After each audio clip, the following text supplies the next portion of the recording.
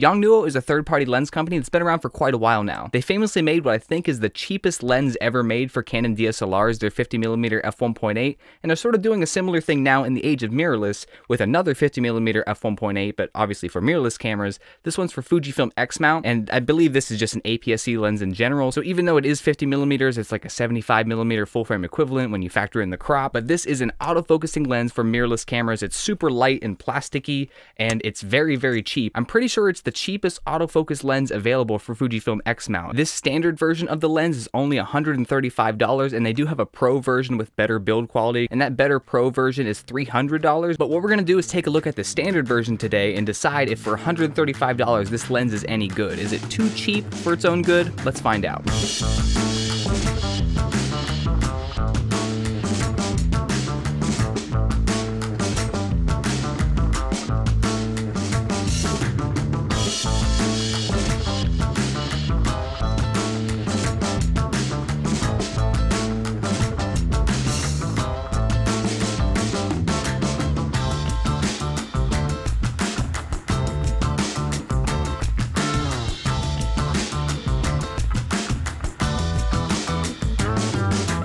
So now we're onto the physical aspects of the Yongnuo 50mm f1.8, and the first thing that kind of stands out is how cheap and plasticky it sort of feels. It sort of creaks when it's on there.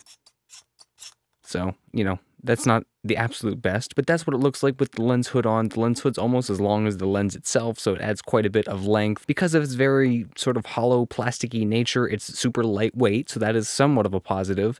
It also probably helps with production costs and keeping it cheap to the end consumer. All we really have is this focus ring, which there's not any real resistance. It'll just be fine if you have to manual focus, but it's, you know, it's not going to be very smooth or anything like that. And of course, it's focused by wire. Here's what the front element looks like. There's sort of a yellow greenish coating on there. You can see reflecting from the light, and it has a 49mm filter thread size if you're going to put a ND filter or something on it. We just have their logo here, YN lens, Yongnuo, and then some information here that's just the focal length and aperture. And then for some reason, they had the USB-C port to update the firmware on the side of the lens. I really would prefer to see them put that on the bottom of the lens, like a lot of manufacturers do. And luckily, even though everything else is made of plastic, at least has a metal mount. So that's one nice thing. And you can see our electronic contacts on there for autofocus. And just to see what the lens looks like on a camera body, this is on my Fujifilm X-T3. It's very light. There's no weight on the front at all. It actually feels like there's not even a lens mounted on the camera.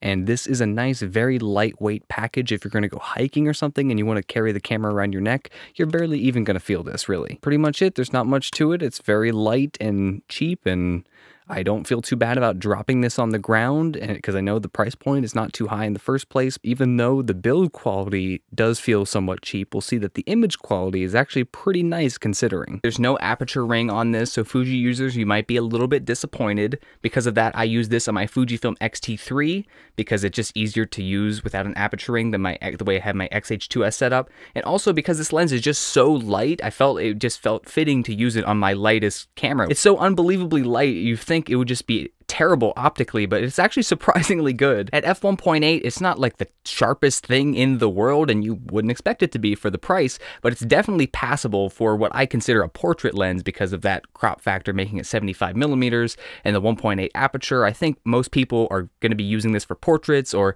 if you're going to use it in a video context, maybe like a talking head B camera angle. The general look out of the lens is really nice. There's not necessarily a color cast like I've almost come to expect with some of these cheaper lenses. If anything, maybe it's a little bit warm, but that's a look that I personally like, so it just actually saves me editing time. You're probably wondering what the bokeh looks like on a lens like this, and I would say it's nice and pleasing and soft. It doesn't have too much like jarring background distractions like some cheap lenses do. The one thing I would say that not only in the bokeh and the highlights, but just in general, whenever you're shooting wide open, is there is some chromatic aberration, and that's something you're just going to have to deal with. It quickly goes away as you stop it down, of course, but at f1.8, there's a little bit of green and purple fringing, especially on specular highlights in the background if you have those out of focus. So that's just something you're gonna have to deal with at this price point, but it's really not the end of the world, and it's not so strong that it's distracting in the image if you're not like zooming in. The autofocus works great. I actually used it on the past video, maybe even 2 videos on this channel for like a talking head video like I'm doing right now.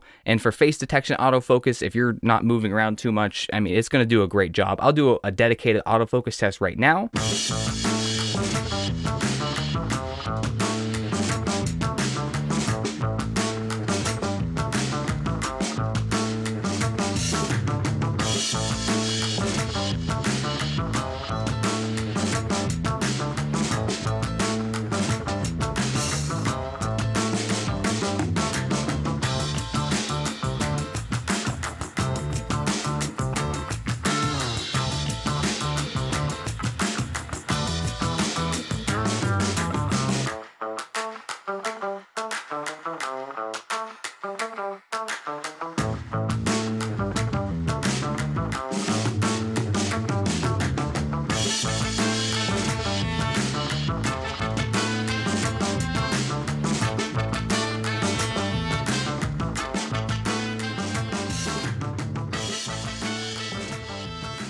But in general, for video, if you're not going to be doing anything too crazy, and especially photos, if you're doing like single point autofocus, like I would do for portraiture in 99% of scenarios, this is going to work great for you. But that's not to say it's absolutely flawless. I did go out of my way to keep a couple examples where it did focus on the background, but this is only once or twice in like hundreds of photos, so it's really not that big of a deal. In general, there's not much more to say about this lens other than that it's a fantastic value. For $135, I mean, you can't get a cheaper autofocusing lens for Fujifilm. Maybe there's one contender, but the TT Artisan autofocus lenses, specifically like the 35 and the 56, I just kind of felt like about them, and I felt that this was genuinely better optically, and it didn't feel like a compromising the optics for the price, maybe compromising build quality, but I mean, I feel like that's more passable than, you know, a lens is its optics. If you're compromising optics to get a cheaper lens, like I personally hate that. If you're going to compromise build quality, that's something that at least makes sense. It's a trade-off. It's like, it's still a functional good lens,